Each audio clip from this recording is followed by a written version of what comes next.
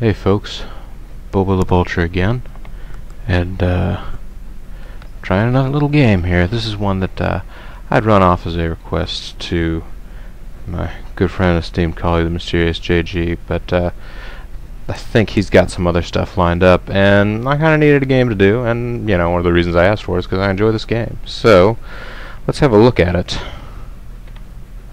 It's licensed by Nintendo of America. That's good. It's a quality product. Oh, Ghostbusters 2. I can see why they'd make a sequel of that one after the first one got such critical acclaim. Wait. Hey fellas, we're in the wrong game. Hey, this looks like a kid's game. You imbeciles.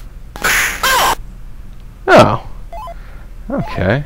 Well, I guess they're going to reset the game now for me. That was good of them. Alright. Yes, folks, it's the Three Stooges. Here's your basic plot. Well, it's a banker guy walking away. Stooges arrive in an orphanage. What's the matter, lady? Boo!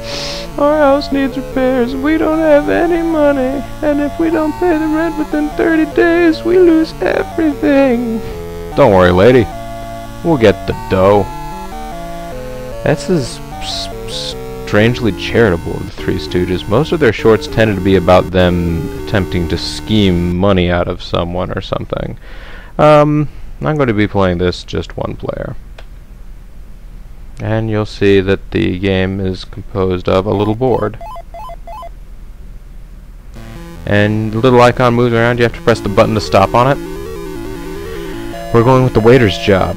The waiter's job is, at least to my mind, the best of the mini-games. It's the one I'm the best at anyway. So, we have to serve pies to guests. And if we serve all the pies, we'll be in great shape. Wait a minute. I'm beginning to think this is actually just pretense for a pie fight. And I am right. Alright, the objective here is to throw pies. And as each new pie, I guess, gets baked and put on the table and in front of the Stooges, just go ahead and press the buttons to make them throw them.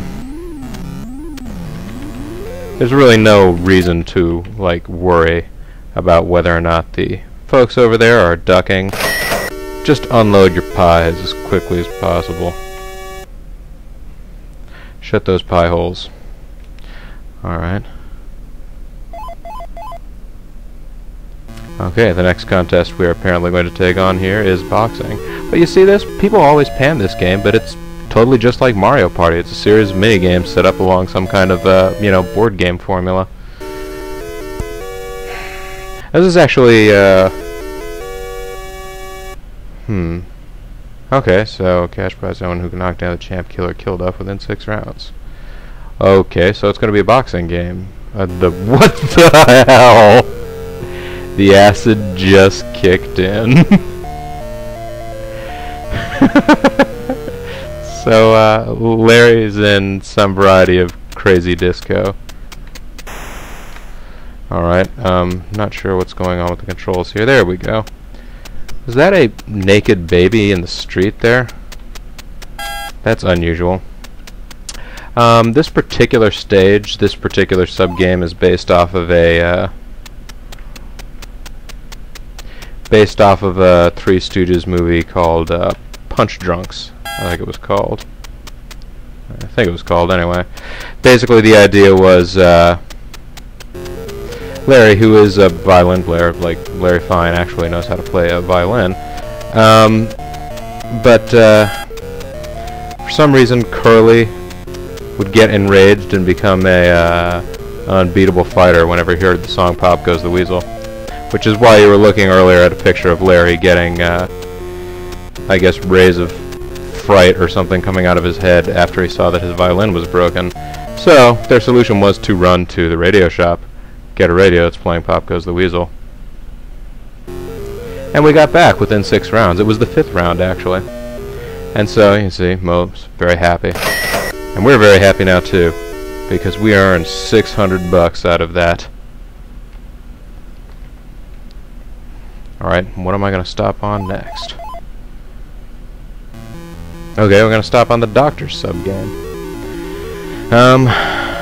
At least as far as I'm able to do, this one seems to earn you the least amount of money out of all of the, like, game tiles. So, yeah. $15 per second spent in the operating room. And there's a $5 reward for found items. You'll see what's happening here, basically. Yeah, we have to run through a hallway. It's best to try and keep behind the guy with the gurney, because, you know, he will not actually hit other objects as they come through the hallway. Those red crosses are supposed to be medical supplies. We get $5 for each one picked up, but I'd rather just concentrate on trying to get into the operating room in time. Which I'm not doing a very good job of, because I keep hitting stuff. Here we go. Ouchie. See? $235. What kind of payday is that? Alright, what are we getting now? Oh, crap. Now you'll see, we have one fewer finger. Basically, the mouse traps are just a means of, I guess, having lives in the game. If you hit a mouse trap, you break your finger and you can't use your finger. And if you break all 4 of your fingers on one hand, you can no longer get a job. Okay. Now, I've been told that this is the best possible game for earning money, but I'm not good at it. But basically, you can continue playing this game forever. Most of the other games have a time limit, but and my I'm not really sure what's going on, but I'm occasionally having my my keyboard not respond, which is not particularly helpful. And as you can see, Curly keeps being upset because oysters are coming out and eating the crackers before he has a chance. And you can see where that would be disturbing. Ah, crud. Take that one. Alright, let's get that one, get that one, and that one's gonna go before we can. What's he doing with his hand over there? Do I want to know? Would his mother be ashamed? Okay, so here's the part where basically it becomes very difficult because you only have one, and yeah, the may not be really easy to notice there, but the controls for his hand in that particular game are kinda logy. Oh, I hit the mystery tile. Alright, we'll see what the mystery tile is. It can be any one of a number of other different items, or other different tiles. Ah! This time we got the money tile. $400, baby, read it and weep. Alright, let's see what we get now.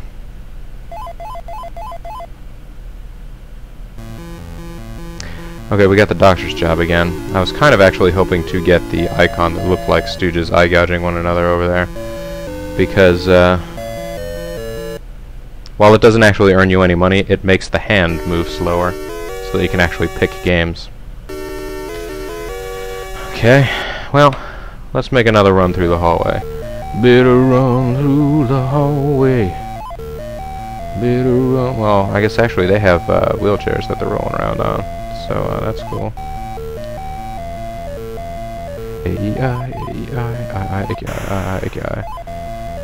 I don't remember all the words to this song, but this particular song, I don't think it was used in an episode in which they were crazy doctors, but they did do a musical number to this tune at some point in one of their movies, and I can't remember which one it was now and how the words went.